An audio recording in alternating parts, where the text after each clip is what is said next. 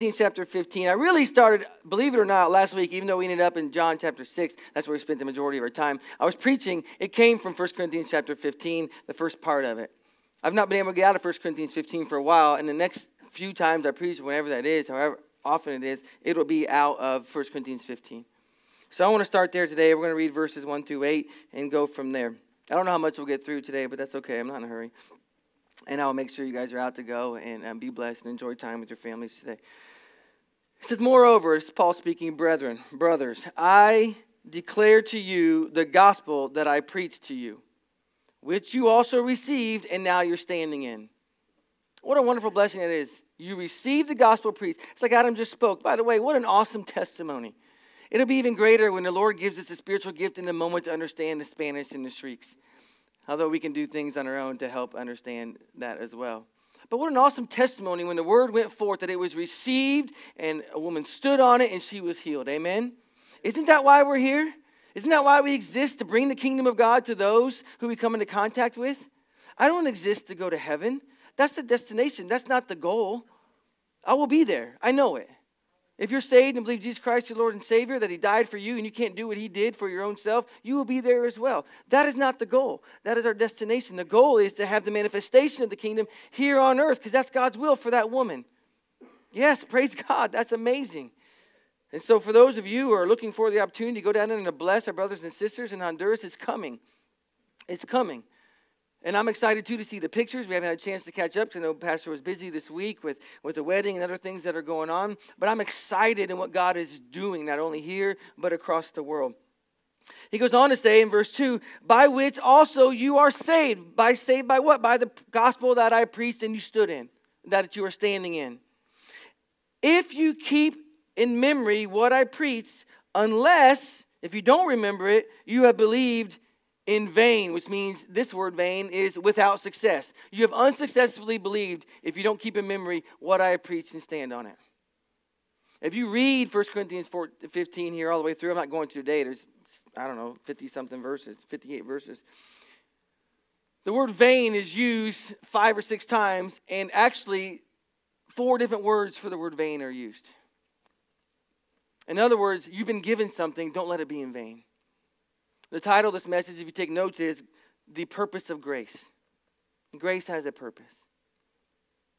Are we allowing grace to fulfill its purpose in our lives? That's where we're headed. I don't know if we'll get there. Sounded good, though, in that moment. Verse 3, for I delivered unto you, here's Paul speaking again, here's what I've delivered unto you. First of all, I delivered to you what I received. We cannot give out that we have not received. When you encounter the Lord Jesus Christ in an awesome moment of prayer or intercession or worship or through the Word, that's not just for you to get glory fat on. It's for you to give. It's for you to give. We're not supposed to just eat it up and just grow in ourselves. Although we do that, it is to give. You are encountered by God to be an encounter to somebody else. Pastor gave the testimony when he was preaching the word in Mark 11, where we stand upon faith. If we speak to this mountain, if you believe that you receive, he's giving that word. He can't give that word if it's not in him to give, if he didn't receive it first. And likewise, that woman had to receive that word. And now she is required in herself, spiritually, to go and to testify of the goodness of God and what he has done, of what she has received. When the man of the Gadarenes, who was a demoniac, who broke chains and was naked and running through the catacombs, this guy who came to him and he wanted to go and be with Jesus, Jesus said, no, don't. You can't come with me, but go and tell all that I've done for you. He was required by Jesus to go and to spread what he had received from Jesus Christ himself. And the next time Jesus Christ came to that region, there was a mighty revival and outbreak and outpouring because of the testimony that went forth from this man being whole. Even though the people in that moment, now that the man was sane and fully clothed, were scared and wanted Jesus to leave. In essence, it's nuts, but the world works backwards. Verse 3, that's where we were. Which I also received, how that Christ died for our sins according to the Scriptures. He's talking about the Old Testament, the prophecies. Verse 4, and that he, Jesus, was buried and he rose again the 3rd day according again to the prophets, the Scriptures. That he was seen of Peter and then the 12. After that he was seen of above 500 brothers all at once. of whom the greater part remain and are present, but some have fallen asleep. That doesn't mean they have left Jesus. It means that they've died. After that, he was seen of James, then all the apostles. And last of all, he was seen of me also, one who was born out of due time. Paul had his miraculous encounter on the road to Damascus, right? With Jesus himself. So this is what Paul says in verse 3. This is what he preached. Paul says in 1 Corinthians 2, he says, I declare among you to know nothing save Christ and him crucified. That was Paul's gospel that he was preaching. He says in verse 3 that Jesus died for our sins. That's something you and I cannot do for ourselves.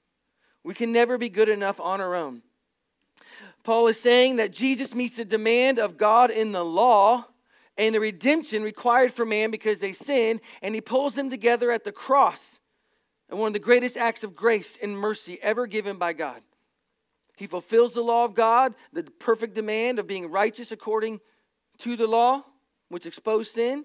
And he filled the necessary redemption through the sacrifice of his blood and the cross. This is Jesus. It says in Hebrews 2:9 that Jesus, by God's grace, by the grace of God, in other words, it was God's idea that Jesus came and did this, tasted death for every man.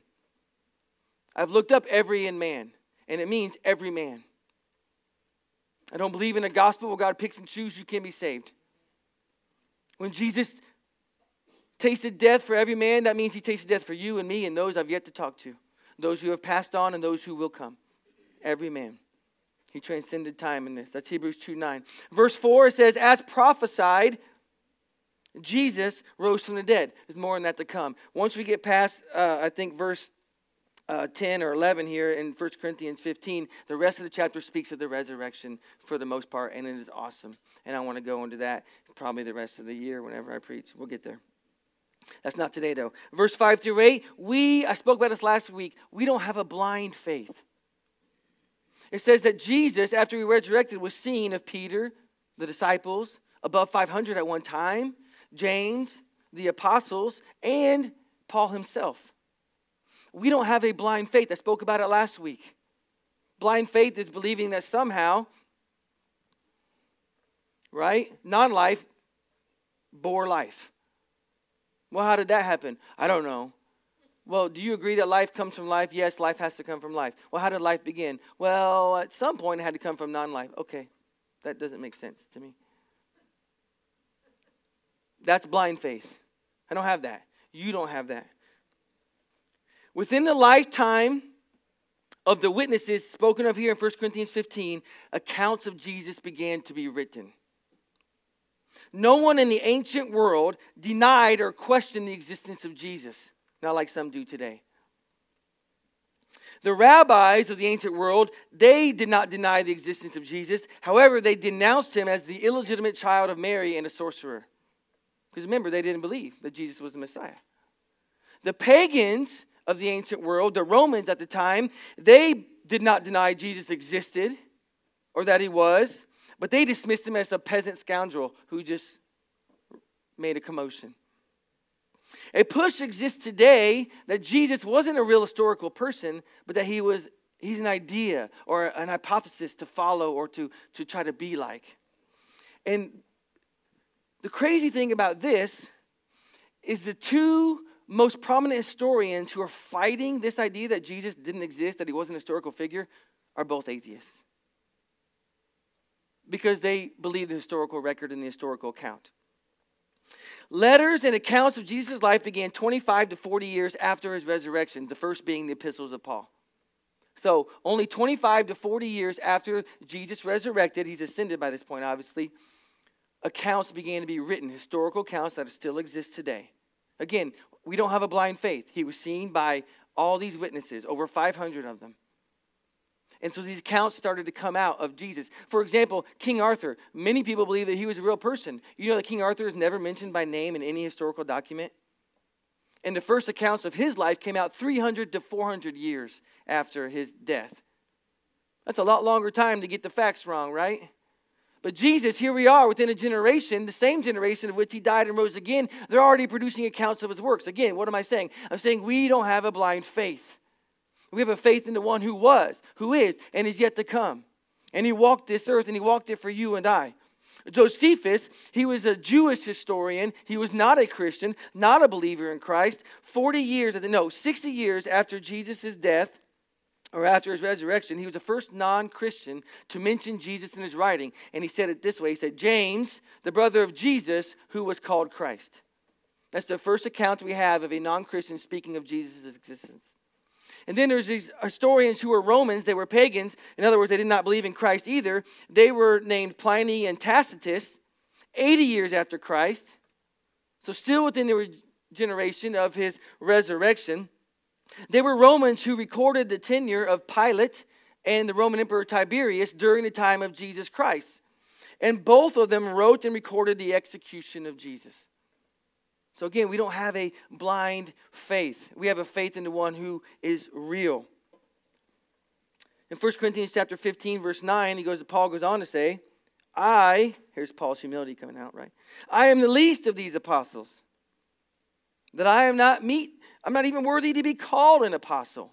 Why? Because I persecuted the church of God. In verse 10, he says, but by God's grace I am what I am today. What a wonderful line. By God's grace, I am what I am today. In verse 9, he says he's not worthy to be called an apostle because of the things in his past. You know, if Paul was disqualified for the things in his path to preach the gospel of Jesus Christ, so are we. We all have the same past.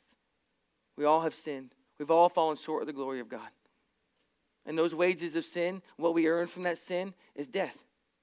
You and I. That's what we earn. But Jesus came. He says, but God's grace has made me who I am. Maybe you don't really like who you are. I tell you what, if you dig deep enough, you'll find some ugly motives. This is encouraging. This is why our church is growing leaps and bounds. I know. But it's truth. If we look into who we truly are, what does it say? It says the heart's deceitful, blah, blah, blah else. And here's the problem. We're looking into a false identity if we've come to know the saving grace of Jesus Christ. Who do you really know when you start looking in yourself? Are you looking into the old man or the new man? You know, Paul says, I'm not worthy to be called an apostle because of my past, but Paul knew the grace of Jesus Christ. So he has this qualifying statement. We are all too familiar with our past, and we allow the devil to use it to beat us up. Maybe your past is just yesterday. Maybe you're, I don't know. I mean, well, obviously your past is yesterday. That's literally the definition of the word past. Not that definitions of words means anything more these days, but that's okay. But your past is covered by the blood of Jesus. Your past is gone because grace has been extended to you through Jesus Christ and his cross, his death and his resurrection. That's what Paul is saying. By God's grace, I am what I am today. I'm not the one who persecuted the church of God anymore. Instead, I stand righteous in Jesus Christ.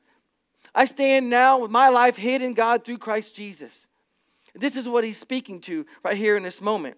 So who do you know? Do you know your old man? It says in Colossians chapter 3 that the deeds of the old man are fornication and uncleanness. The old man has vile passions and evil desires, idolatry, anger, wrath, malice. The old man's a liar and blasphemous. This guy, the old man, deserves God's wrath. And it says, for these things, the wrath of God will come. For those who don't repent, who don't receive Jesus Christ. What is there to like about the old man? If Paul dwelt on what he used to do before he knew Jesus Christ, he never would have preached the gospel.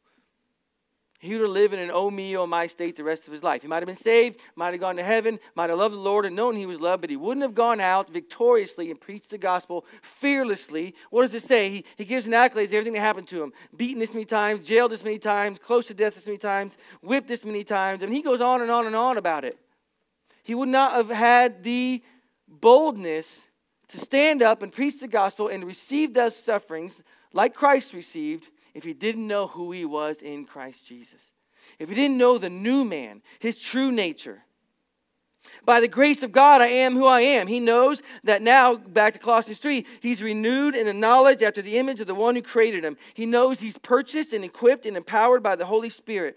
He knows he is righteous. It means that he's right with God. And he's been made a carrier of his presence. His presence is in you and I now. Do we believe that?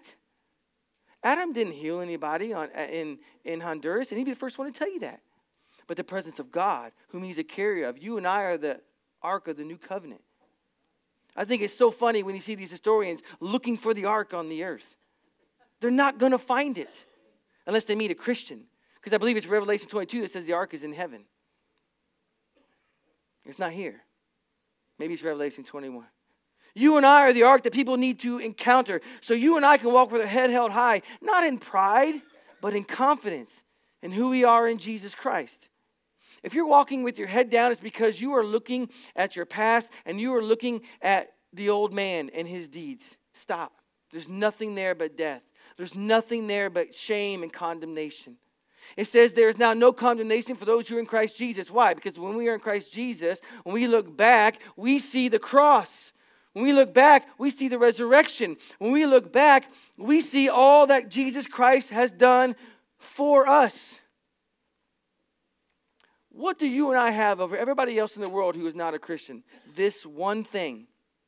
You and I are right in God's eyes. That's what righteous means.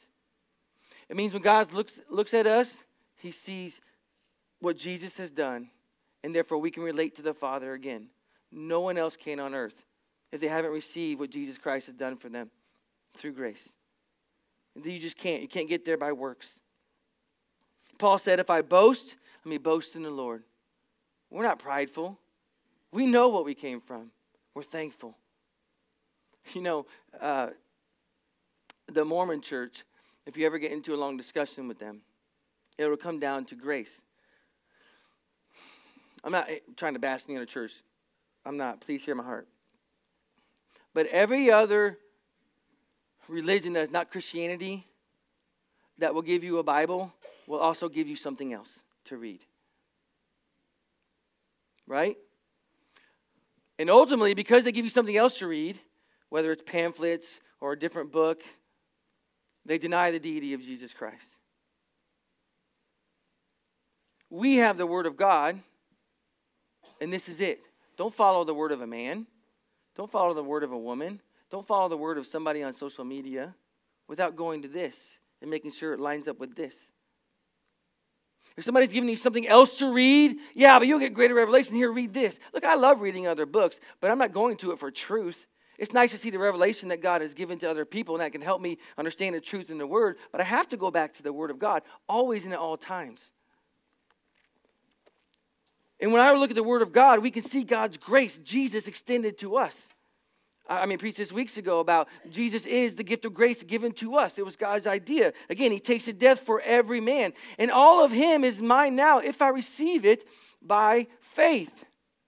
So I need to receive the life of Jesus now. What is the life of Jesus? Now this is very simplistic, but it is the revelation of the Father. Jesus said, I only speak what God speaks. I only do what I see God doing. So when I receive the life of Jesus and I read it in his word, I get a revelation of my heavenly Father. The best way I can ever get a revelation of who God is through the life of Jesus. And through his life, I can see how to walk with God in right relationship.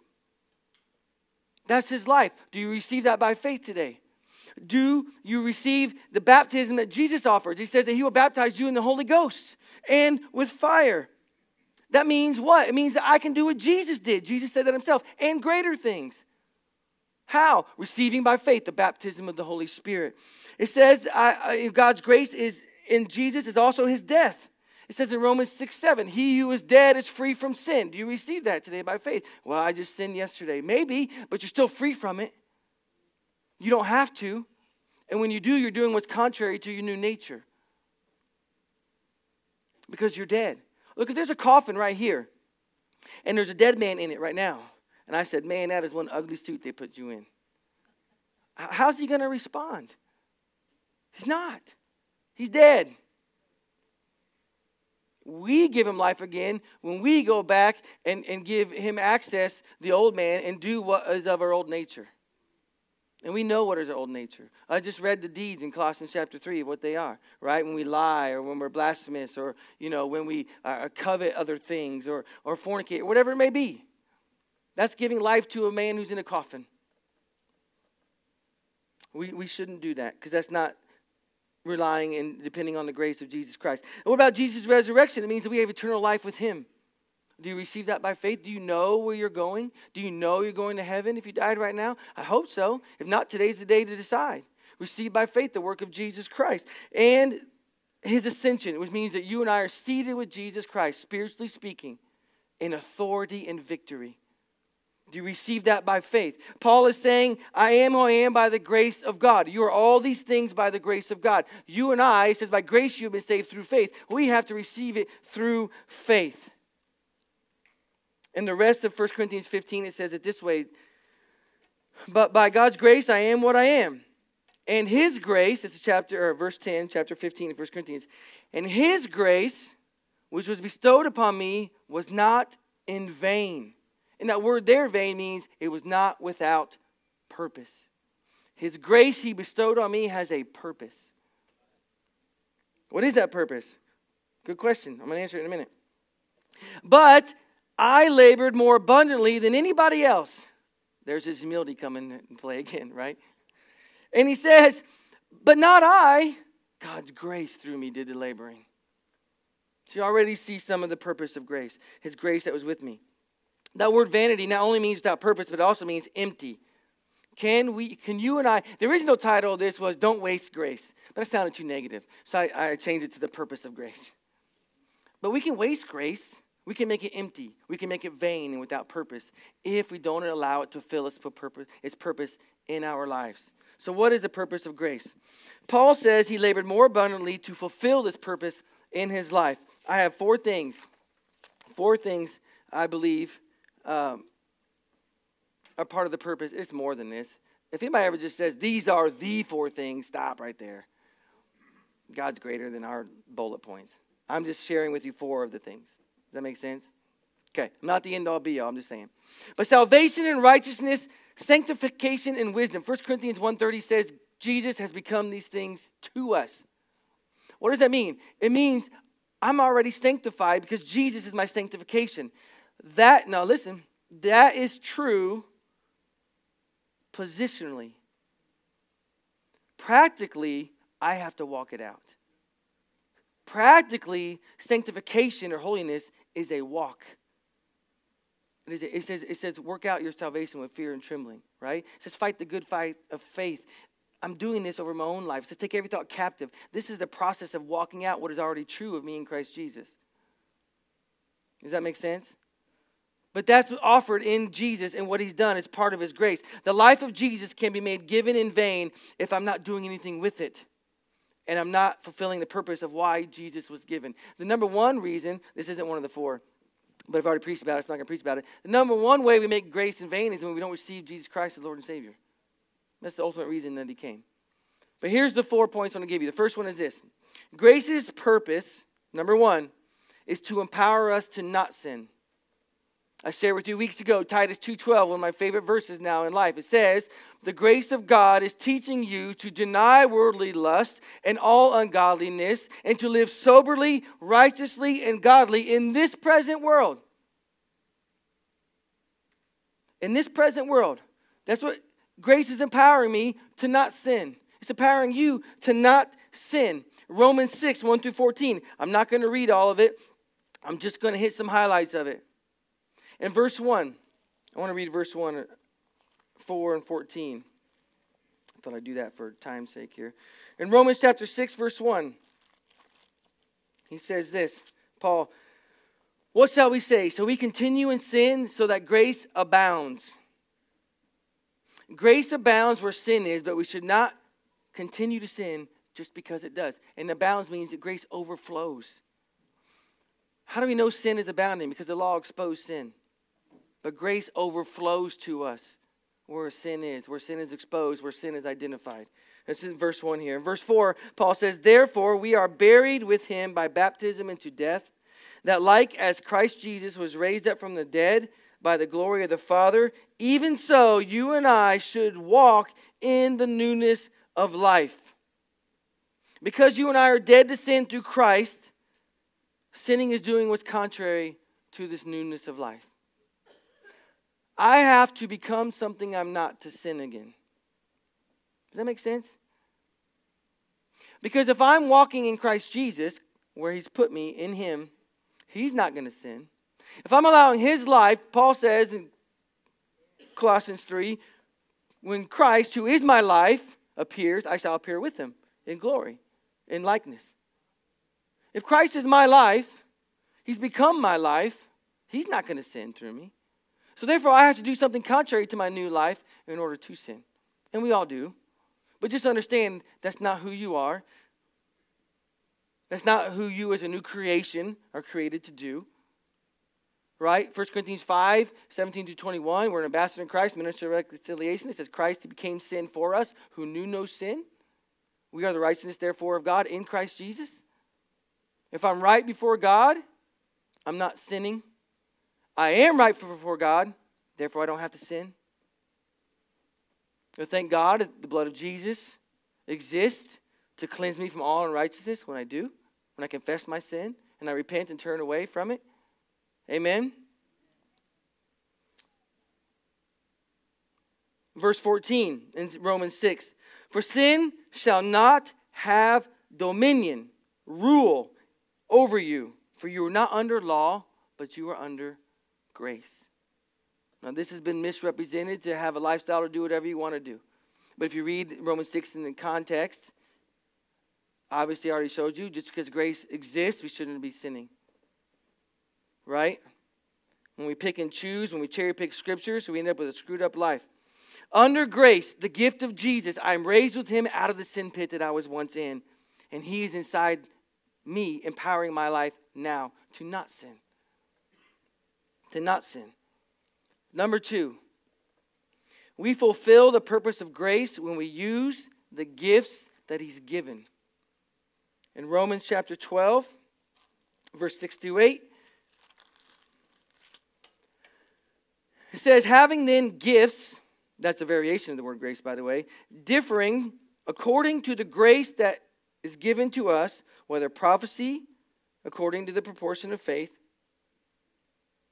or ministry, which is serving, to ministering, or he that teaches to teaching, or he that exhorts on exhortation, or he that gives, let him do it simply, and he that rules with diligence, and he that shows mercy do it with cheerfulness.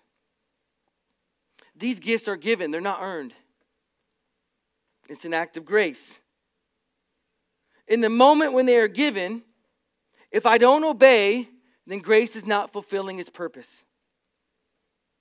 And it's becoming empty or in vain. What does that mean? It means if I'm up here and I believe the Lord is sharing with me a word of knowledge and I don't give it or obey it properly, then grace in that moment has become without purpose and in vain. I kept it to myself. It didn't do what it was supposed to do, which was minister to you. Does that make sense? If the Lord is speaking to me and he's wanting to prophesy over one of you or myself or over this church, and I don't give it, I am making grace vain. When Kendall had a picture and under the unction of the Holy Spirit, she doesn't give you that image or picture, then in that moment what was given to her is becoming in vain because she kept it to herself. She ate the seed. Does this make sense? So when the Lord tells you, for example, and this is, and again, there's no manipulation here. I'm just giving an example because Pastor used it. There's a wall that kids are falling off of in Honduras behind the church because it's in the mountains, right? And how far they fall in the parking lot? Like 4 feet. Anyway, so they want to build the wall higher. You and I have the opportunity to sow into that, to build a wall higher so the kids can't get on it and fall and hurt themselves, right? That's an opportunity. If the Lord speaks to your heart to give and to sow into that, and you don't, then that grace is becoming in vain. It says, give simply. Do it. Be obedient. So these are ways, when these gifts are given, these are ways that we can allow grace to fulfill its purpose, is we have to then use that gift, extend that gift. We have to minister, right? We have to prophesy. We have to show mercy. All these things. Have you ever disciplined? Oh, look, I can tie it into Mother's Day. It's great. Hey, moms, you ever disciplined your children and the Lord told you to show mercy and you went hard on them anyway? It's probably more a father thing anyway, I know. Because I have, and I've repented, and I've told the kids, I'm sorry, and I apologize. Please forgive me. But when the Lord is telling me to show mercy and I don't, I'm being disobedient. First of all, that's sin. And number 2, I made the grace in that moment, the gift given to show them mercy. I made it in vain by not showing them mercy.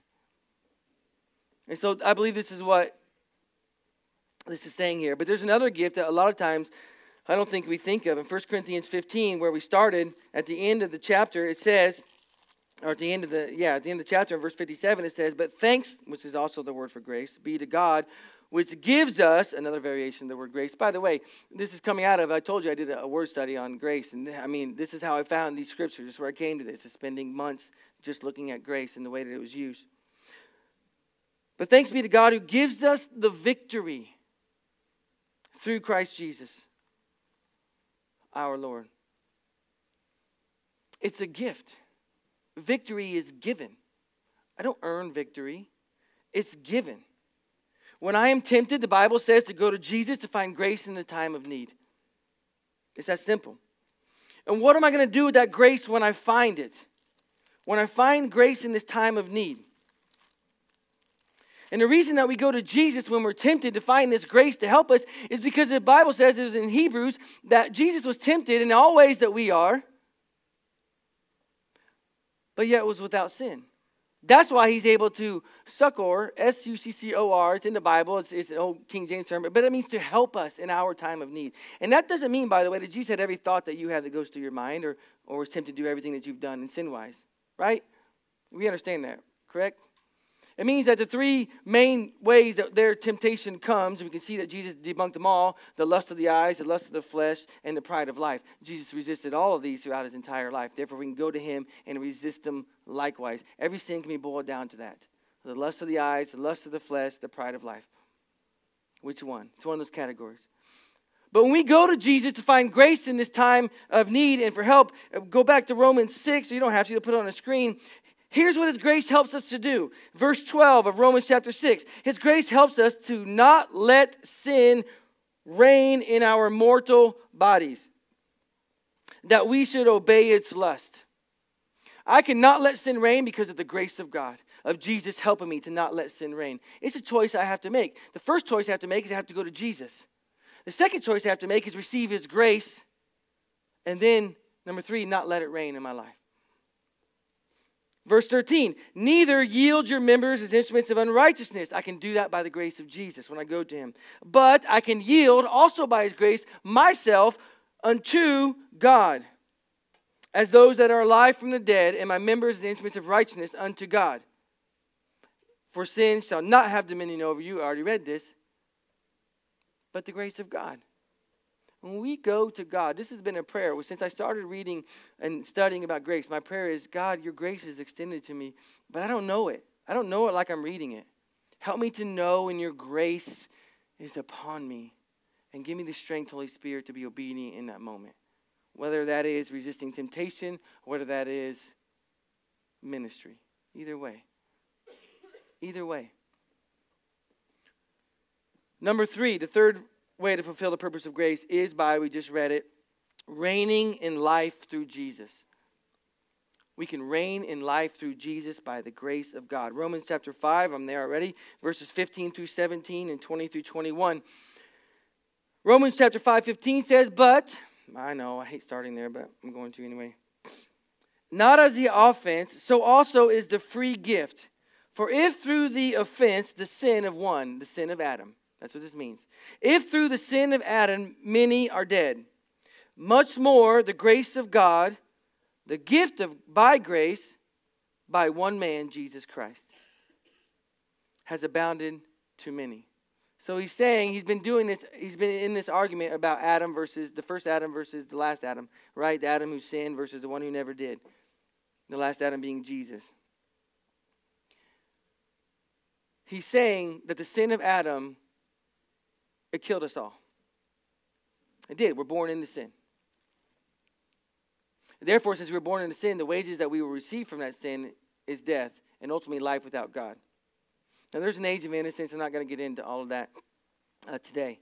But what he's saying here is the gift of God, the grace that came to you, Jesus Christ, has abounded to many to undo this death, this sin that came through Adam. And not, verse 16, as it was by one that sinned, not by Adam who sinned, the gift for the judgment by one to condemnation. That's what came through Adam. Condemnation, judgment. But the free gift of many sins from Jesus, our justification.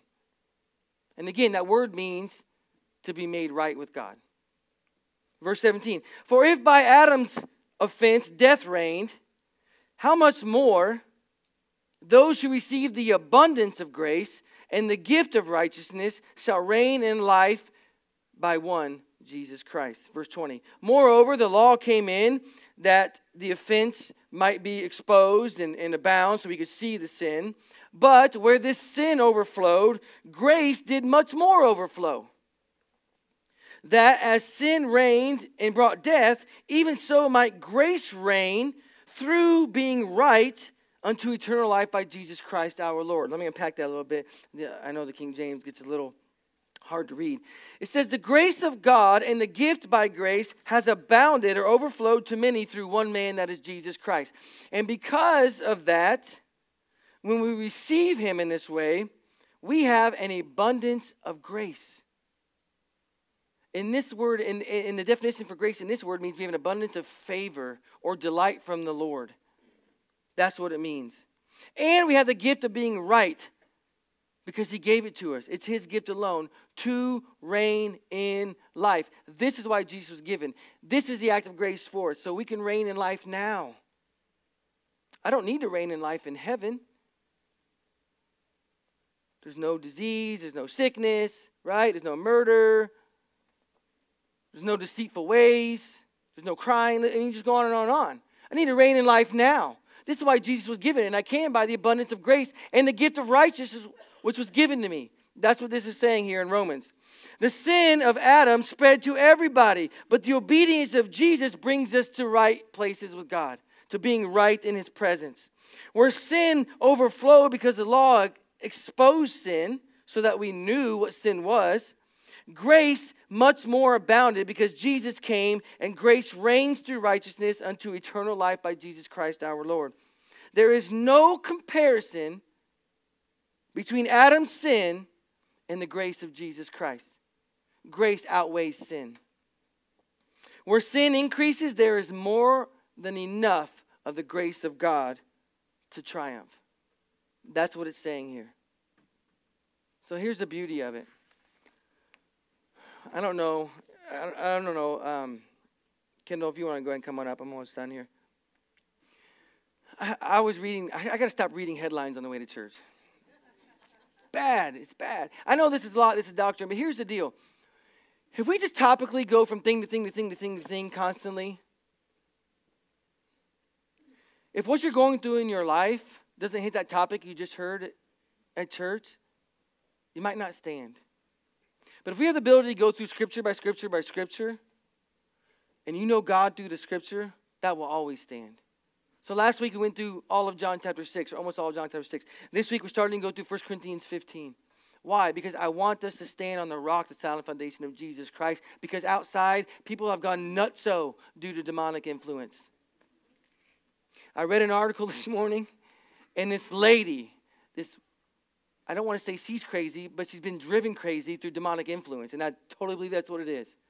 The devil has pushed this lady over the edge.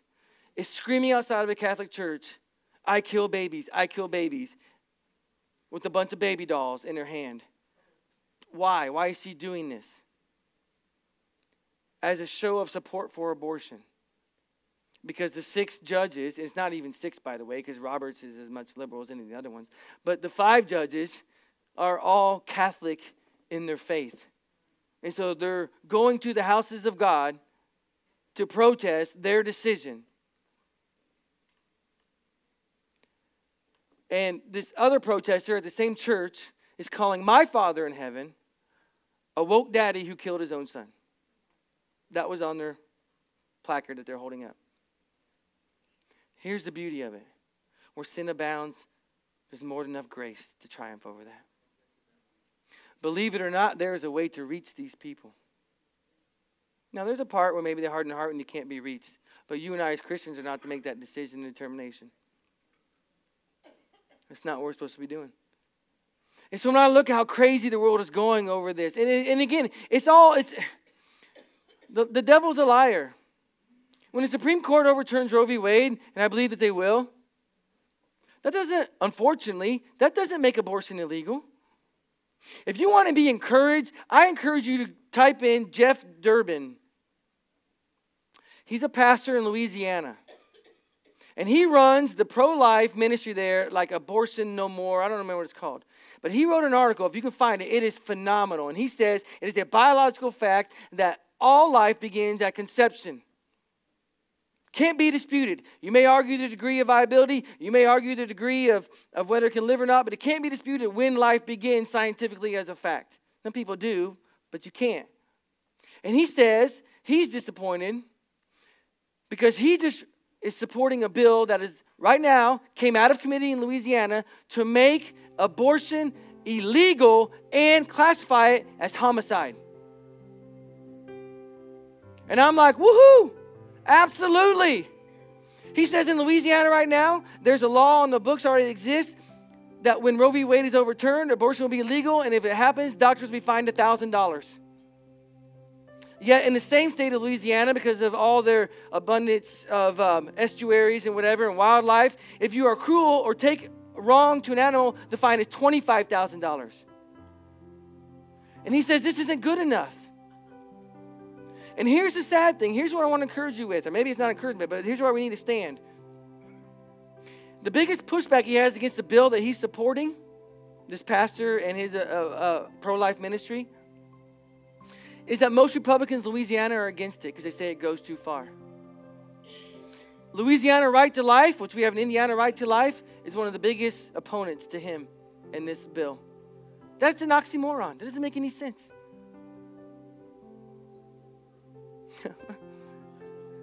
But what I'm saying is this, that is sin. And if you can find this article by him, he spells it out great in a scientific way. He spells it out great in a faith way. And he says, shouldn't this be the goal of every pro-life person in the world, is to make abortion illegal? Now, by the way, that's not what overturning Roe v. Wade is going to do. It's going to go to the states. And then you and I have the right to press our state senators and our state representatives to make it illegal. Those of you who still support Amazon, you know they're paying for their employees to go to states to have abortions. It's called abortion tourism. If you can find another way to order stuff, do it. Does it cost you a couple extra bucks? Maybe. Maybe it does. Canada is passing a bill to pay for people to go into Canada to have abortions if it's outlawed in the United States. Guys, what I'm saying is very simple. Abortions existed forever. I'm reading of the first century right now, historically, they did abortions then. It's not new. The devil doesn't have new tricks. Doesn't have new ways. But wherever sin abounds, grace. Why? Because Jesus already came and he died. He's already offered his blood. He's already offered us victory. He's already offered us the cross, resurrection. He's already offered us a place seated in heaven in him. That doesn't change. It can't change and it will never change. Where sin increases is more enough of God's grace to triumph. It's one of the purposes of grace. So there's four. Or there's three. Here's the fourth one. We fulfill the purpose of grace when we preach the gospel of grace. I've been preaching that to you today. I preached it to you last week, even in the midst of John chapter 6. I preached it to you the week before when I spoke with you about God's grace. In Acts chapter 15, you don't have to turn there. It says this. This is Peter speaking in Acts 15. And when there had been much disputing, what's happening? Here's the problem. Gentiles, you and I, praise God, if you're not Jewish, are starting to get saved. And those who are Jewish, who grew up under the law, under the Mosaic law, they're trying to put some stipulations on the Gentiles' salvation. That's what they're arguing about. Paul is saying they're saved by the grace of Jesus Christ. They need to do nothing else to be saved. And Jewish Christians are saying, no, they still need to not eat food sacrificed to idols. They still need to not drink blood or eat food with the blood still in it. Not drink blood, that was wrong. You see what I'm saying? And Paul's saying, no, that's not right. And they're arguing, yes, this is what they need to do. Now, by the way, I don't want to eat anything sacrificed to idols. However, there's been missionaries not knowing it was, and they ate it. And the Bible says very clearly, you bless your food and you sanctify your food, and it's holy to you. I don't live in fear. We don't have to live in fear of that. Does that make sense? It was Dr. Malone that had a good story about the poison in the soup, too. He had no idea what was in there. If I knowingly know it was sacrificed, I don't want to eat it. That turns my stomach. Okay, but we're not going to live in legalism over that. Does it make sense? But this is what they were trying to do, trying to put laws and trying to add to what Paul was preaching, Christ and him crucified. Receive it, the grace of God. So that's where we're at in verse 7. Peter rose up and said to the other Jewish people there, men and brethren, and they were Christians, you know how a good while ago God made the decision among us. God made the decision. That the Gentiles, by my mouth, this is Peter speaking, should hear the word of the gospel and believe. Hear the gospel and believe the gospel. And God, who knows the hearts, bore them witness, giving them the Holy Ghost, even as he did us. And God did not put any difference between us and them, purifying their hearts by faith. How did they get purified? Not by works of the law, by faith. Faith in what? Faith in what Peter was speaking of. Now therefore, why do you tempt God to put a yoke upon the neck of the disciples, which neither our fathers nor you and I were able to keep? This isn't Peter who denied Jesus Christ. This isn't Peter who wanted to go back fishing or follow Jesus from afar on the night that he was betrayed. This is bold Peter. This is Holy Ghost-filled Peter. Verse 11, we believe that through the grace of our Lord Jesus, we shall be saved, even as the Gentiles are. Then all the multitude got quiet. Praise God. And gave audience to Barnabas and Paul, declaring what miracles and wonders God had done among the Gentiles by them. Peter says very clearly here, the Lord Jesus, the grace of him only is how we are saved, even as the Gentiles are saved. In order to fulfill grace, we must preach the gospel of grace. That's it. Not works. Not works. If somebody comes to you and they're excited because they believe Jesus Christ and you say, oh, that's great, that's great, that's great. That feeling will go away. Calm down. Do this, this, this, and this. Don't. That's wrong. Yes, you can mentor them and disciple them and lead them. I'm not saying that. But they don't have to do anything more to get saved except for believe on Christ and Christ crucified. And why do they have to calm down, by the way? Todd White says it like this. He says, when I was excited for God when I first got saved, everybody says, slow down, slow down. It's a marathon, not a sprint. Why? Why can't I sprint today, go to sleep, wake up, and sprint tomorrow? Go to sleep, rest, wake up, sprint again. Why do we have to slow down? People get saved and they're excited about the Lord. They want to tell everybody about the Lord. They come into church, they put them to work. And they don't ever go outside and tell them about the Lord again. Because now they're serving in a church. Look, if you're not serving in a church, you're missing out. There's a blessing and a faithfulness and obedience that is honored through serving in your local body. There just is. But we're never not called to go out there. Ever. Always is that on our calling. That's grace. It's preaching the gospel of grace to those around us. Paul said that he was mandated by God in Acts 20 to testify of the gospel of the grace of God. In Acts 13:43, the Jewish people that he was speaking to came to his side and said, please continue speaking to me about the grace of God. And if you go back in Acts 13 and verses 30, Paul was preaching about Jesus resurrecting from the dead. This is the gospel of grace. In verse 38, Paul was preaching the forgiveness of sins through Jesus. And in verse 39, he was saying you are justified through what Jesus has done. That's it. It's the gospel of grace. We have eternal life through Christ Jesus because he raised from the dead. He died for our sins. Only he did that. We receive it by faith. And now we're right with God. Please stand with me. Grace came by Jesus when he came. Every good and perfect gift comes from the Father above. I want to end with a story. And as I end with this story, the prayer team can go ahead and come on up. This story won't take very long. 2 minutes. 2 minutes. Here's the story. It's very simple. I think I might have shared it before, but it still applies today. The best way that we can waste grace or make it in vain is not receive it. And here's my illustration of that. Ready? There was a really rich man. I'm not going to give you a name. Doesn't matter. There was a really rich man.